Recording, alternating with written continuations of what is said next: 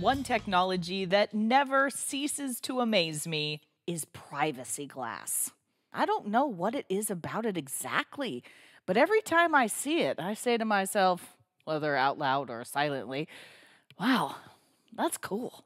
And at the heart of privacy glass is a super cool, transparent, conductive silver film called FleClear.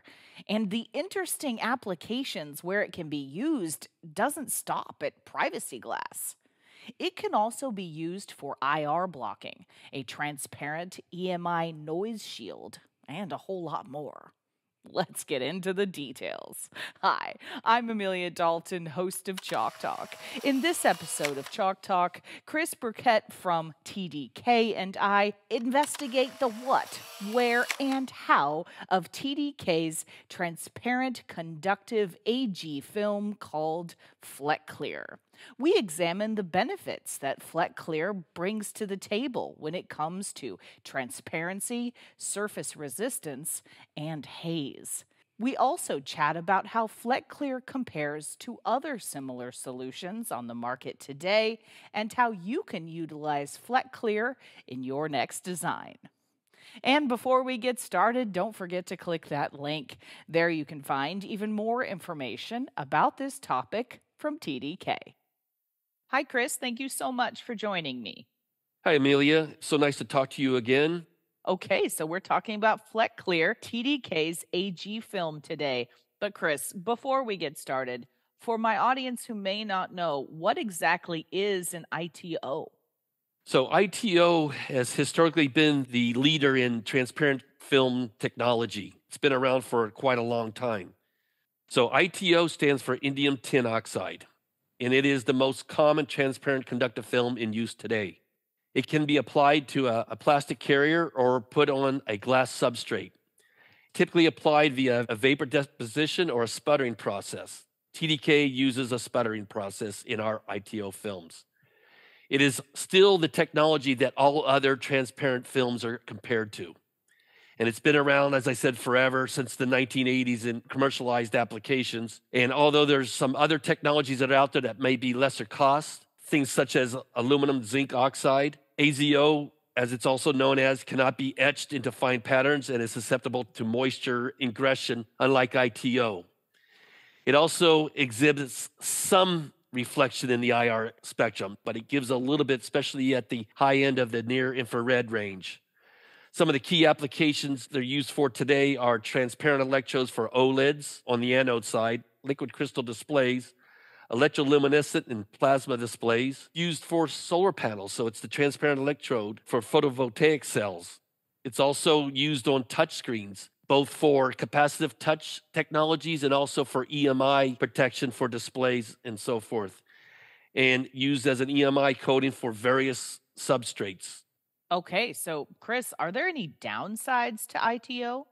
Unfortunately, yes. So ITO requires a heat treatment or an annealing process to achieve many of its optical and electrical properties. So what does that do? It actually changes the crystalline structure, so it goes from an amorphous material into a crystalline material. And that heat treatment, though, also makes it more brittle, and therefore bending especially can be an issue. And it adds another process, so it's going to add cost. But it's important. So looking at the surface resistance change when it's in its amorphous state versus when it's been crystallized, the resistance goes from 250 ohms per square down to 100 ohms per square. And this is just an example for one of the materials that we have. There's also a change in the transparency percentage and some of the other characteristics, but it's really seen in the surface resistivity. As you can see at the bottom left, it's done at an elevated temperature, around 140 C, and it takes 90 minutes to do this. So again, that's adding process time and a new process, so all it does is adds additional cost to the end product. So Chris, what about FleClear? How are these conductive films different? So FleClear, also known as AG film or AG stack film, is a silver-based material rather than an indium tin oxide-based material. However, like ITO, it is thin, it is flexible, it's transparent, and it's electrically conductive. It's been in production for many years, but it's not as known as much as our ITO product. It uses a similar PET film carrier that we vacuum sputter with this silver alloy, and it's only to the micron thickness. It has very high optical transparency, up to around 88% when it's at a 10 to 12 ohm per square surface resistance. But that includes the loss of the PET film, which is anywhere from 4 to 5% on its own. It comes in two available surface resistivities, both 4 ohm and 10 ohm. It comes in two thicknesses, which is predicated on the thickness of the carrier film. So 50 micron PET or 125 micron PET. It's got two package formats, so it comes on a roll, or you can obtain samples or even for production A4 size sheets, which are roughly 8 inches by 12 inches. And these are available in Mauser currently. Two standard roll widths, 500 millimeters and 1.5 meters wide. As we manufacture these in a 1.5 meter wide, so we can cut them to standard widths depending on the customer needs.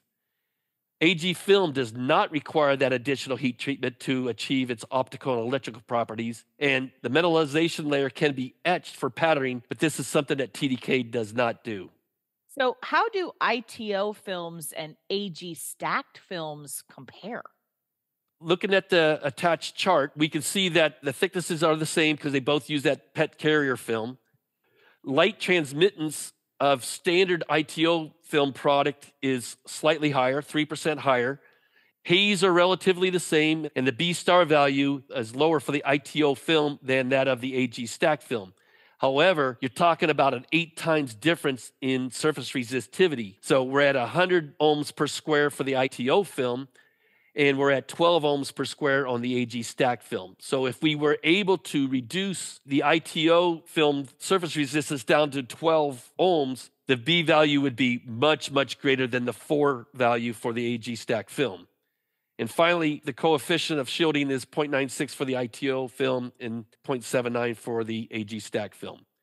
One other point is that the B star value is part of the CIE lab color coordinates. So when comparing the two available AG values, surface resistance values, with the 125 micron PET substrates, we have a type G, which just means it's 12 ohms per square, and type D, which is 4 ohms per square. Obviously, with the higher surface resistance, the coating of the AG alloy, the AG stacked film material, is thinner, so you get a higher light transmittance. So it's 86% for the 12 ohm material, and it's 82% for the 4 ohm material. Haze values are equivalent, and the B value now between the 12 ohm and 4 ohm are 4 and 5 respectively.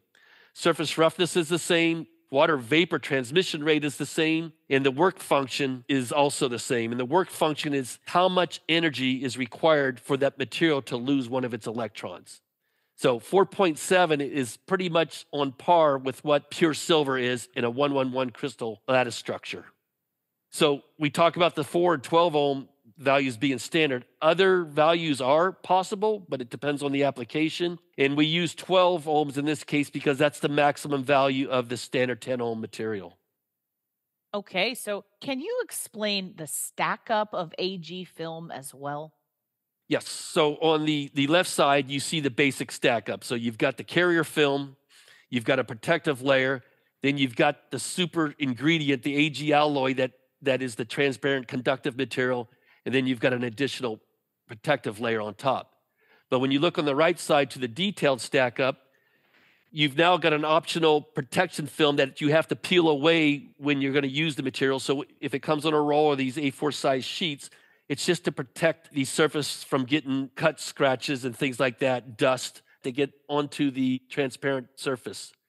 It's then followed up with a hard coat layer that helps protect the PET film carrier. Then we do a hard coat on top of that. That hard coat has another purpose, though. It does the optical adjustment of this stack up. Then a protective layer, then we come with the silver alloy material, and finally that top protective layer, but that's also a conductive layer. So you are getting to the silver alloy conductive layer, but it's got an ultra-thin protective layer that's also conductive on top of it. Okay, so Chris, what do you think are the biggest benefits of AG film? One is the aforementioned heat treatment crystallization process that's eliminated, that's needed for the ITO. From what I'm able to see out in the market today, it's the leading transparency versus surface resistance versus haze and color shift technology that is out there. It's got a very low B star value change as we decrease surface resistance, meaning that we're putting a thicker layer of this AG alloy onto the carrier film. So we target 5 as a maximum. And again, as you go higher than 5, you start turning a little bit more yellow or a little bit more brown. So we try to keep that at a minimum and limit our values to a maximum of 5. We have a very low haze value and no distortion like you may see with mesh screen structures, so copper mesh or other type of metal materials. Standard etching and laser ablation methods can be used for patterning. So if you want to do a transparent antenna, you can etch that pattern into the film itself or use a laser to incorporate that as you need. It's resistant to many cleaners, chemicals, cleaning agents against leaching and intrusion. It's good to prohibit oxidation. There is a list available, so if that's something that you would be interested in, we can provide that. It's got very high reflectivity, which means that we can put it in high temperature environments and it will reflect the heat back to the source. It's got good EMI suppression properties and can be easily attached to via silver paste or an optically clear adhesive, also known as OCA and other type of materials. Okay, I want to spend a little bit of time here explaining haze. So haze, the best example is when you look at the night sky and you look at the stars, some of them seem to flicker. The little ones will twinkle, twinkle. And as the light comes through the atmosphere, it's scattered. And then when it gets into any particulates or dust particles or anything out in the air, it will scatter that light to the point that you no longer see a point light source. So the atmosphere itself is going to reflect some of that light, and then it's also going to diffract some of the light, but it's also going to scatter it via the atmosphere. The Earth's atmosphere will cause scattering, and any particulates in the air will also reflect and scatter more of the light as it comes down to the viewer. And then if there's moisture in the air, that also will cause some distortion to the viewer's eyes. So haze for transparent films also have contributing distortion factors. The surface roughness that I talked about in the table. The finish or the texture is also important. Mirror coatings tend to reflect a lot more of the light. So you're going to get lower transmission and more reflectivity when you're looking at it from the other side of the transparent film. The film and the coating materials also have a big impact. These all impact what the image is seen by the person viewing it as it goes through the film. And additionally, any impurities that are in the manufacturing process within the material also will lead to additional scattering. So looking at the image on the bottom right, the main light source comes in with the thick black line coming into the left side of the transparent film. At this point, there's going to be some reflection. So it's reflected there in blue. There's going to be some scattering due to the surface of that. So there'll be scattering with the red lines. And then when you get into the material, the internal contamination will cause additional scattering. As they continue to the second surface, the backside surface, again, there's another reflection on the main light source. So the black line, there's another blue line reflecting to the left. All those lines, as they get to the second surface, will have additional refraction and scattering from the second surface until you get to the viewer's eyes on the far right. What's not included in this is also that at the second surface, there would be some more of that light reflected back to the left. So this is a very simplified version, but it just shows you that there's a lot of components in the stack up that create scattering and distortion and causes haze. I want to take a second here to explain what the B star value is. So within the CIE lab coordinates, there's the L star value, there's an A star value, and there's a B star value. The L value measures the lightness, and it's from pure black, where L is 0. So on the chart or the figure on the right, it's at the very bottom. So when L star value is 0, it is a very black image. And then when you go to L value of 100, now you're in the white range. So now you will see a more white image. The A star value is a measure of the green-red content. So the range is from minus 128 to plus 127. A lot of people just use 128, but it's actually, there are values higher than that. But for the sake of this presentation, when it's a negative value, the light source is more green. And when it's a positive value, the light source is more on the red side. And then finally to the B star value, it also goes from that minus 128 to plus 127. But again, a lot of people just use plus or minus 128. So when the B value is negative, it's more on the blue side. And then when it gets into the positive side, it shifts more to the yellow side. When you go into that yellow, it also gets into the browning. So we try to minimize how much yellowing or browning effect that we will allow being introduced by the transparent film. So we, TDK, limit that value of the B star to 5. Chris, I'm curious about that repeated bending aspect you mentioned. Can you talk about that a bit more? Yes. So I talked about the heat treatment process that ITO films need to do their optical properties and their electrical properties. So due to that, there is some embrittlement of the material itself. So resistance changes due to visual cracks being created, which are caused by the bending of the material. So there is a minimum bend radius of 5 to 10 millimeters. So once you're in that range and you get repeated bending, you start to get these micro cracks within the material. And as you continue to bend it more and more, you get more of these micro cracks and they become visually seen and also then change the resistance path and the resistance starts to go up. So in the light blue curve here, it's showing that after around 100 bends, there is a pronounced hockey stick change of the resistance as you continue bending. Whereas for the AG stacked film, its minimum bend radius is around 5 millimeters or maybe even a little bit less. And we're into the tens of thousands of bends at that 10 millimeter bend radius here shown in this chart without any impact on resistance. Okay, so are there any specific things that engineers should keep in mind when it comes to AG film? Well, the first question is always going to be cost comparison, right? So since AG film is, the AG stands for silver, it's going to always be higher priced than ITO. It's a fact. One of the biggest challenges that we have right now is it can only be bent in one axis. So when we're talking about headlight lenses where they have LEDs, that now the heat is actually transferred back away from the lens rather than the old traditional halogen lamps or even incandescent, the heat was transferred forward so it would melt snow and ice that was on the lens. So we've had multiple requests to put in this AG film on those surfaces and use as a transparent heater to melt any ice and snow that may be on the lens surface. Right now, we can't do it as a solid piece because we can only bend in one axis. So we would have to do something like a Japan flag rising sun pattern where you've got openings and then when you bend it around the concave shape, it then fills in the void and then makes it pretty much 100% coverage. Right now, it's also available on PET film substrate. There's people that would like to see maybe some more robust, more tensile strong materials, but for us, we haven't had any problems and we're staying with PET substrates. We are a higher resistance than copper mesh, but we offer a lot better optical properties. And one of the key points is that we've gone through the auto glazing process. So the Gorilla Glass plus soda glass glazing, where they sandwich this material in between, we've gone through that and have passed with no problems. However, TDK still does ITO films, but we limit it to around 50 ohms per square. So again, we're talking about that B star value. We don't want too much browning. So, Chris, are there any other technologies that compare with AG film? There are a lot of alternative technologies out there that have been in the market for a while, and then there's a lot of new developments coming along. So one of the existing ones is conductive polythiophene, or PDOT. They're very flexible. They're very easy to customize the size and shape. They're also made with this continuous thin film process. It's low-cost patterning, but they have lesser performance in terms of surface resistance versus transparency.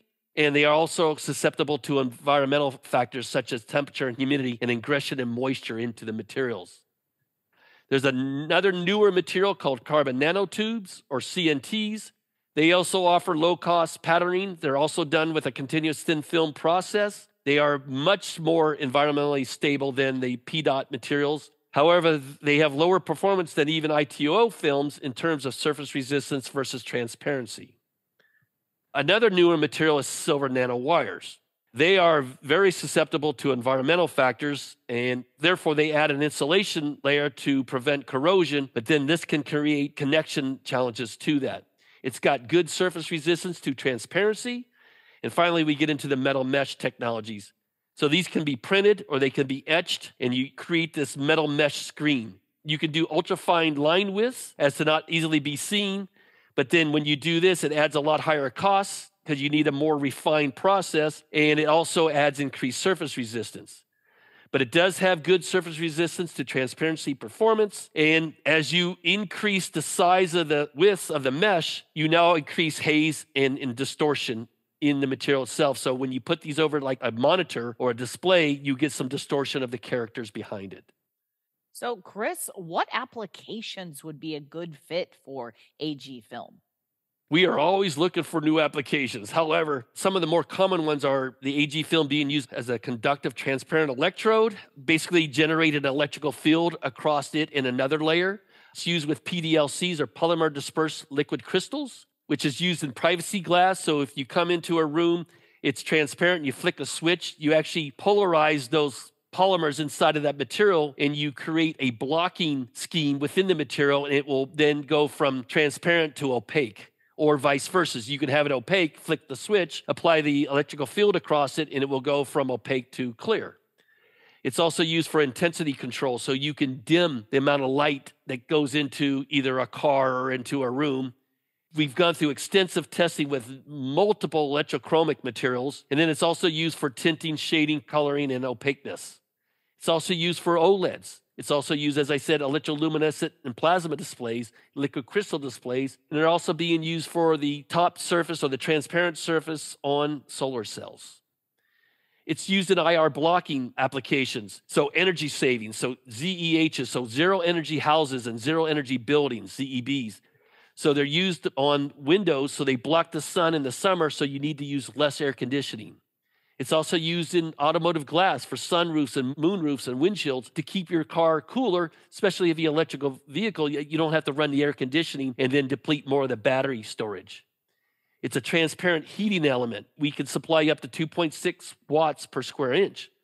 We've gone through some automotive applications where it's done on windows, exterior mirrors. I talked a little bit about the headlights and taillights. ADAS cameras, as long as it's not IR type, it can clean the lenses of an ADAS camera. It's used on security cameras, non-IR type. We can clean them in winter conditions. And then also for refrigerators, coolers, freezers, the display windows when you go into a fast food or like a 7-Eleven. We've had transparent antenna applications, both on auto glass and then in wearables. You can put it on the face of a watch or a display. And then we also use them for EMI suppression on monitors and displays and screens. And then they're also an integral part of capacitive touchscreens and touch sensors. So I mentioned that privacy glass. So looking on the image on the left, the voltage is on. So in this case, it's transparent. And then when you turn the voltage off on the right side, it goes from that transparent to opaque. And when you introduce the electrical field, it now polarizes. So you're looking at the end of the polymers within the LCD, and it then goes from the opaque to transparent. And then when you take away the voltage source, it goes back to opaque. All right. So you also mentioned IR blocking for a good application for AG film, right? Can we talk about that a bit more? Yes. So this image is the guy that used to sit next to me at the adjoining office, and I use him as a guinea pig every time I had something to do. So in the image on the left, his arm is in front of the A4 size sheet of AG film, and then when he moves it to the front of his arm, you basically disappear. So it's blocking in the near infrared. So in that, let's say 780 nanometer wavelength up to 2500, it's blocking a high content, especially as you get into that 1700 to 2500 nanometer wavelength range. On the left side here is the transmittance value from 300 nanometer wavelength all the way up to 1900. So the visible spectrum is shown there in the color bar. Okay, so going over to the right side, this is the reflectivity. So it's blocking IR, not by absorbing it, but actually reflecting it. It's just going to be the inverse of the transmittance curve on the left side. You're reflecting 80% or roughly 80% of the spectrum energy in that wavelength. So this slide now compares the IR blocking spectral response between ITO and AG film. So when you compare that to the AG stacked film, when there's heat involved or you're working with IR problems, the solution has to be AG stacked film. And this is one of the leading technologies over all the other alternatives that I mentioned earlier. Okay, so what about AG film for heaters, for defogging and defrosting? What would that look like? So transparent heaters is one of the key applications for our AG film materials. The advantage is that since there's no distortion or low haze, You can put the heating element closer to the front surface. You don't have to bury it behind the reflector of a mirror. So you can now put it between the reflector and the glass itself, which then helps expedite the defrosting process. So in this example, this is a rather large heater. So it's 550 millimeters by 230 millimeters, which is roughly 22 inches by 9 inches.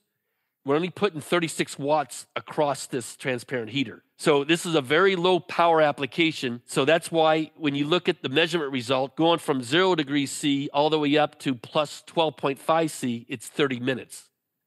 But there's a couple things that are highlighted here. One, it's very uniform heating.